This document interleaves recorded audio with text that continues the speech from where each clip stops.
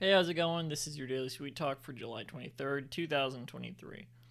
Um, Recently, I posted to my food journal that I was eating a Ritter Sport chocolate bar.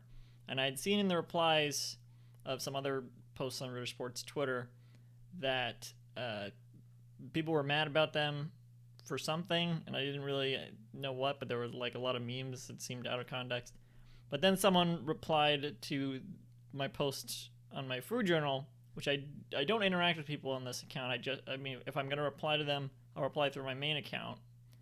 Um, but basically, they posted like a meme that was like, "Don't if you support Ritter Sport, you're supporting the war in Ukraine because Ritter Sport is still selling their products there, even though Russia invaded Ukraine." Um, which seems silly to me.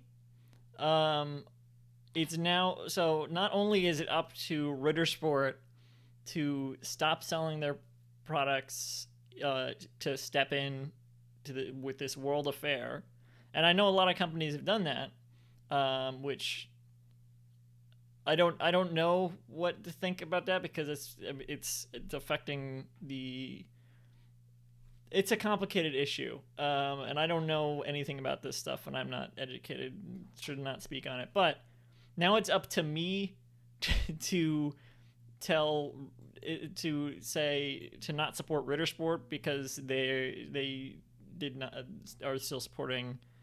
They're still selling their stuff in Russia. Not even supporting Russia, just still selling their stuff in Russia.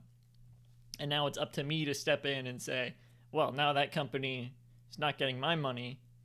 And like I buy M&Ms, I buy Hershey's chocolate, and I'm sure I don't know, maybe Ritter Sport is more problematic than those companies, but I know for a fact that like Mars uses child labor in other countries, and I think Hershey too, and they've been on trial for that, and I still buy those candies because at a certain point it's like, well, what can you do?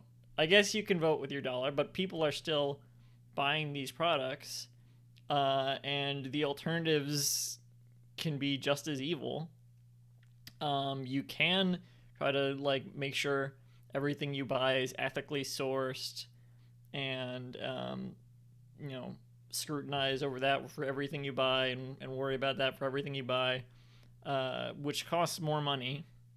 Um, but and Ritter Sport does cost more money than those chocolates, but I was buying it at a lot store. I was excited when I was like, oh, I can buy a bunch for a cheaper price. And then I got people are like, no, don't buy Ritter Sport. Now you have blood on your hands. I try to not support companies that I think are doing bad things when I can.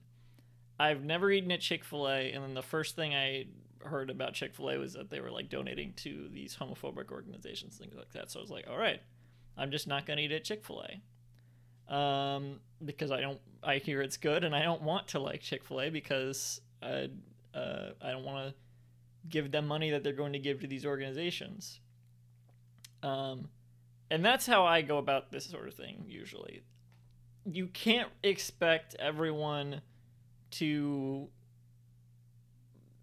like clearly this person who was replying to me made this a cause that they are going to scrutinize over, and like be dedicated to, like to not eat Ritter Sport specifically because they're still in selling stuff in Russia, and maybe other companies as well. But I'm going to go out on a limb and say that they are probably supporting companies that they don't agree with the morals of, in some way or another, because that's just inevitable in the world we live in. So really, you just do what you can. You can't expect everyone to just